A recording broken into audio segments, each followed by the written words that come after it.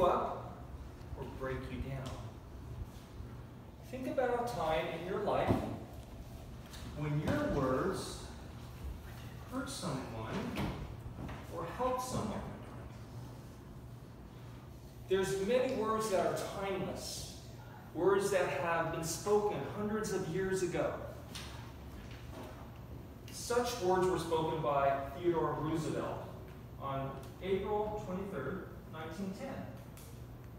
I would like for you to picture yourself in this speech by Theodore Roosevelt called A Man in the Arena. You are all in the arena today with me. I stand here today to share and speak those words that I believe are more relevant today than they were 100 years ago. The speech goes like this. It's not the critic who counts. It's not the man who points out how the strong man stumbles or where the doer of deeds could have done them better.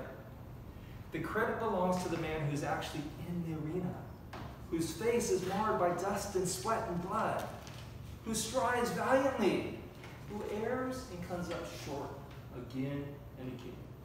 Because there is no effort without error or shortcoming, but who knows the great enthusiasms, the great devotions, who spends himself for a worthy cause, and who at best knows in the end the triumph of high achievement, and who at worst, if he fails, at least he fails while daring greatly.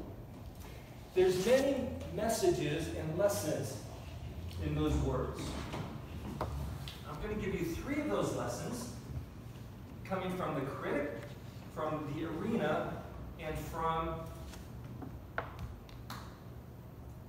the worthy cause. Lesson number 1 comes from the critic. It's not the critic who counts. Each one of us, each one of you, have a critic. It could have been a teacher who told you, your grades suck. And those words could have spoken anger, resentment, fear, failure in your life. Some of you, those words from the critic could have come from a friend who told you that you're just not a good friend. Some of you, that critic could have been a parent. For me, that was my stepfather, Sergeant Fritz. Growing up, Fritz would tell us, kids should be seen, not heard. Who wants to be told that your voice doesn't matter? Each one of us have that critic in our head.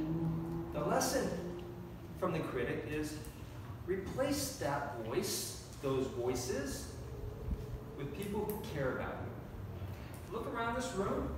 There's people who care about you. They are here today. So when that critic comes in your head, replace it with people who care. Lesson 1. Lesson number 2 comes from the arena. The arena of life can be exciting, but also be at times daunting. It could be ugly. It could be dirty, messy, bloody. For some of you, the arena could be failing out of a class, or for some of you, it could be losing a job or losing a deal from a client. For me, the arena was one of my clients who told me after 10 years, I'm evil, that I should not be doing what I'm doing. All because I had the courage to stand up and call out the behavior on their team.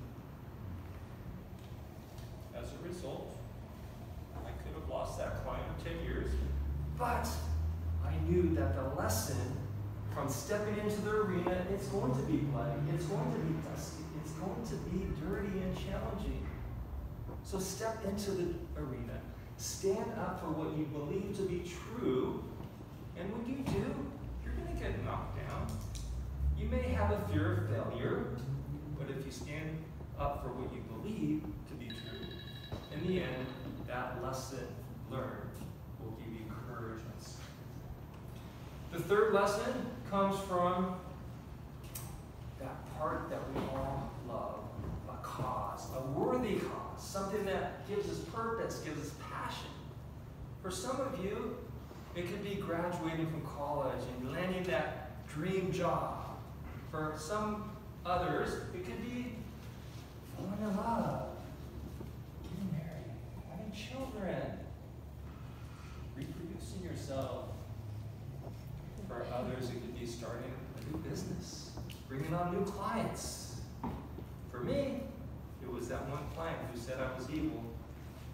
In the face of adversity, facing failure, turned around and said, "You were the best thing that has happened to us. Thank you for standing firm in your beliefs and confronting us on our behavior." As a result, this client and company has been transformed, and they just hired me to be their interim COO.